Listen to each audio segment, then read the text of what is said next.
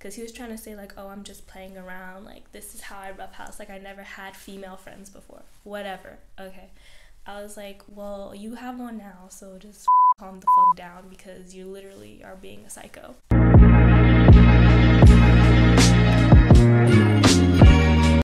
Hi, welcome back to Montreal IRL. I'm Montreal, or Montreal if you want to be fancy.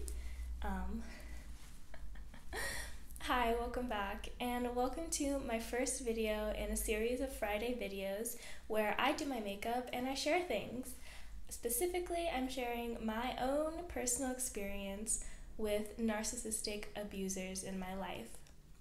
Now, this is something that I have never shared with anyone before, so bear with me if it gets a little kooky. I'm just trying to figure out what the HE double hockey sticks happened, trying to share, trying to heal, trying to bring awareness to others, and it's totally unscripted, no research involved, just my pure experience and observations. So yeah, I'm gonna just hop into it. Maybe we can come out of it laughing. Alright, let's get started, and just gonna do a little promo real quick. This is the stuff. This Banana Bright primer, this is the stuff for your face for all occasions. Alright. So we met when I went away to university to study to become a doctor, which I did not do, but that's not the story. I'm having difficulty telling the story now. It's like been in my head on repeat forever and ever, and now it just feels weird. It happens. I'll just say the thing and then we'll see. I'm also just like having difficulty because it doesn't make sense. So like the abuse, the actions, everything literally doesn't make sense. It's like nothing you've ever experienced before, and so it's like I'm trying to make it make sense for the format of the story, but I'm just still having trouble kind of putting it all together. And yeah, that's like what's happening right now in my mind. But yeah, and I think like that's part of how a lot of these people are able to kind of slither their way into gaslighting people, is because they do things that literally no one has ever like understood before. So they're just easily able to tell you like, oh, you're overreacting, or this is totally normal, because you don't have really a base point for it. Probably like you probably never like heard of half the that I'm about to tell you. Sorry. I need like a bleeping editing tool. Yeah. Oh, also, okay, editing. So I'm like not good at technology. I've been doing the most bare minimum edits for my videos, but I'm gonna try and learn some new software today. Hopefully I'll be able to insert some actual like evidence of like things that happened throughout these videos. Like TBD though, like if it ends up that some like texts or something pops up down here by the time you see this video, then I figured it out. If it doesn't, then I'm still working on learning the software. Also help. Alright. So we met at university, like I said. We met like in the plaza. This kid comes over, he likes my shirt because it represented his hometown. I was kind of digging his outfit too. It was like early 2015. He had the snapback, the skinny jeans, the Vans, and I was like, Bay Area. And so it just was like, I like your style, you know, whatever. We started hanging out, just like friends and whatever. And so yeah, there was actually abuse basically off the bat. They say it takes at least 7 tries for someone to leave an abusive relationship, and I'm counting the number of times like I ended the friendship as part of those 7 tries, because I was constantly unfriending him, blocking him, calling off the friendship. We had an on again, off again friendship before we had an on again, off again relationship. So, you know, I'm like fresh out of high school, whatever. And also at this time, it helped a lot. I had a boyfriend at this time. We were long distance, but it still helped because that was kind of how I was able to keep him, the abuser, at a distance romantically for such a long time. I mean, we did end up becoming sort of a friends with benefits situation, on and off again as well, but that was like, yeah, anyways. So we had a little situation going on, you know. He wrote me a little love letter talking about, I want to hold your hand, da-da-da-da-da. And so, wait, I have that. I might insert that if I figure out the editing. And it helped because I was like, well, I have a boyfriend, so I can't do that. So we just have to be like friends with benefits. Sorry, yeah, okay, I was cheating on my boyfriend at the time. Sorry. But it's okay, like, we're over it. Like, me and that other guy, we're fine now. We're fine. He did some shady shit too, but not abusive shit, so we don't need to talk about it. So the friendship was so volatile. It really was. It was disgusting. I was so disgusted with him at all times. I was just like, fucking don't be my friend anymore. Like, at least 3 to 4 times throughout the course of 2 years. So, okay, right off the bat, he's like just so annoying. Like, I would always just think like, okay, he's like really immature or whatever.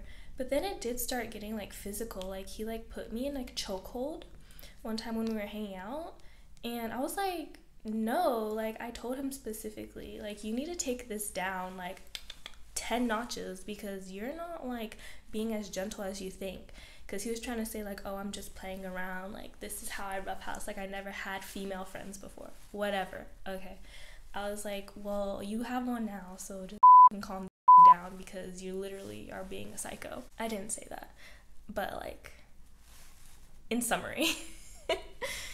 So yeah, he was just like being so like aggressive. Like, he was off the bat aggressive, putting me in chokeholds. He would slap me across the face. He would like give me like Indian burns or whatever, you know, like when you twist your arm and stuff. And I would tell him like, stop, like, we can't hang out if you're gonna like roughhouse with me, because that's not what I want to do. Okay, I'm just here to chill. And so, you know, it would be like, okay, like, I understand, but then he would like come back and do something else, and it was just like so annoying. And I remember one time, like, I went to his house, and then he was like trying to tickle me. Like, I'm in his house on his couch, he's like trying to tickle me, and I'm like, stop tickling me. Like, okay, like, we've been tickling for like half an hour now, like, let's end this.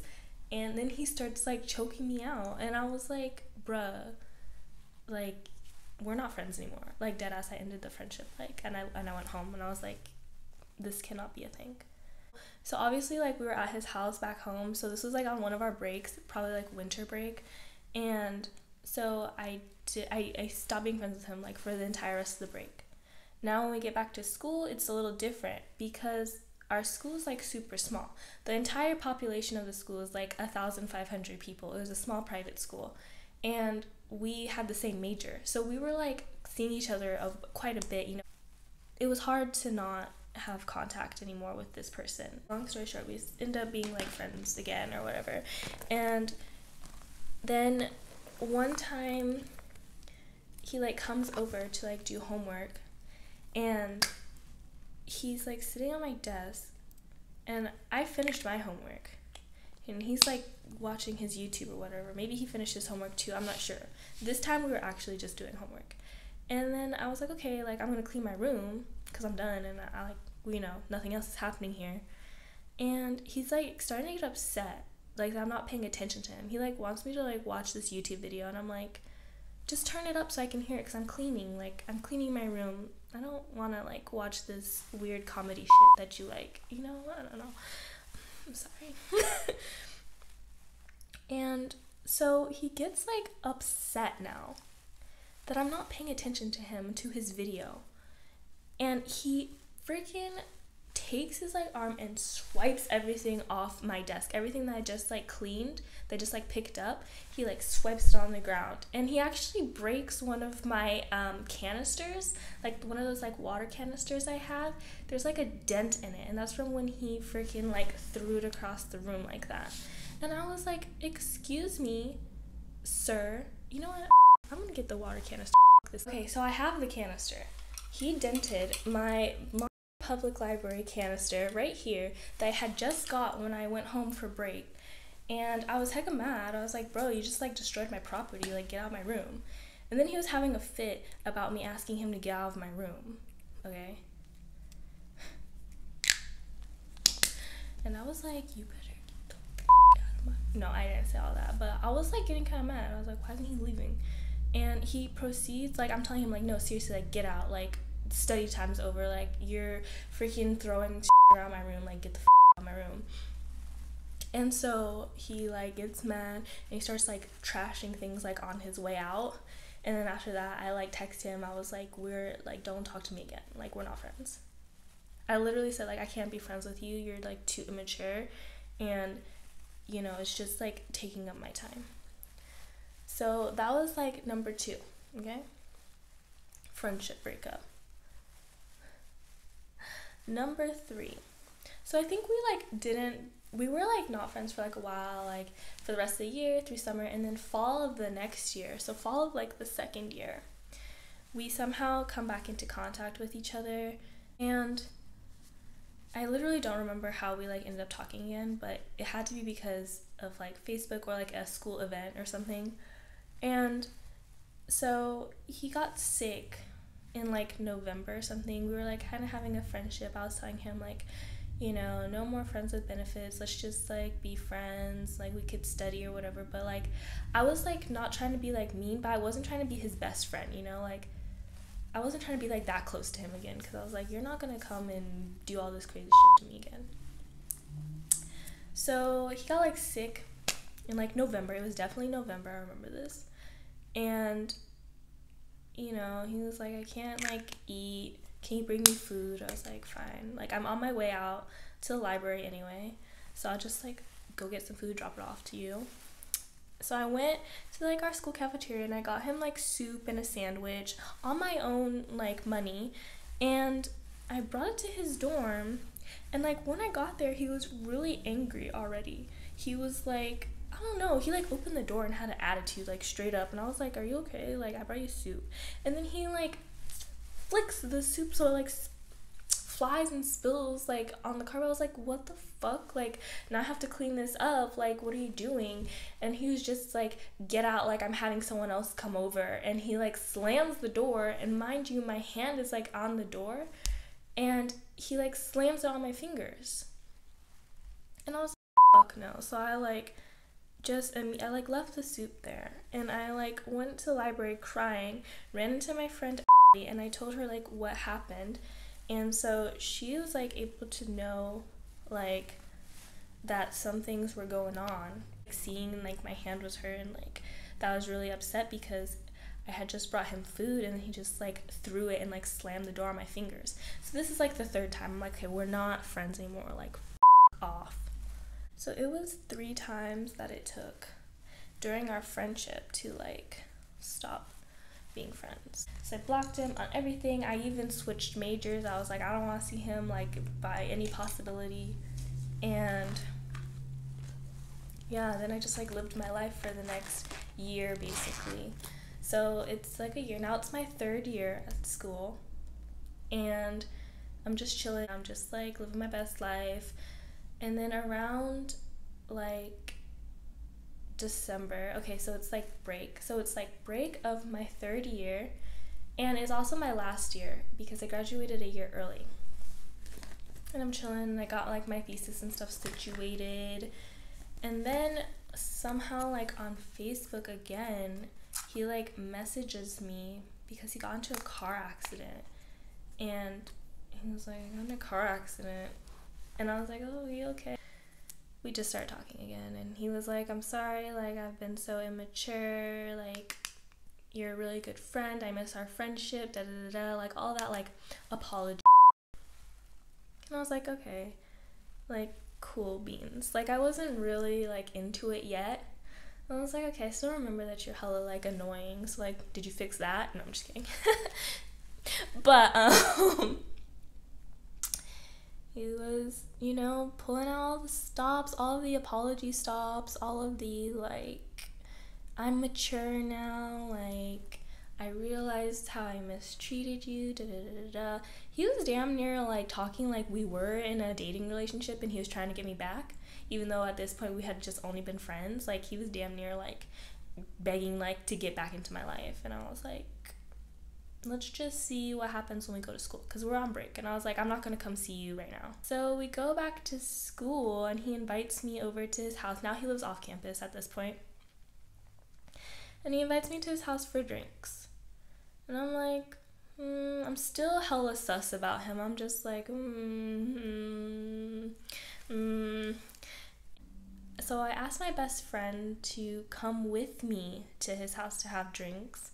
And I tell him, like, yo, my friend's coming. And so he, like, has his, like, housemate stay and have drinks, too. Because I was, like, telling her, I was like, you know, he's done this, this, and this. Like, in the past, he's been really just, like, aggressive and outrageous. And I don't want to go by myself to his house and, like, be drunk, you know? So she, like, came with me. And we all had a good time. Like, it was a good time.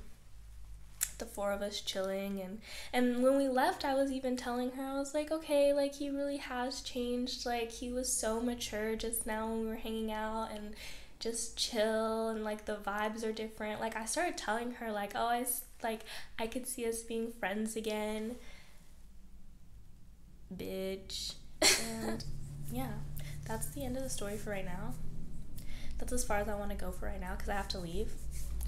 I got things to do. I got places to be, okay? And my makeup's done. And yeah, this might actually end up being 2 parts. The first part is like the volatile friendship.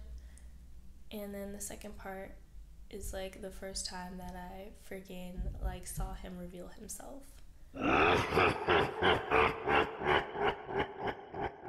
To be continued.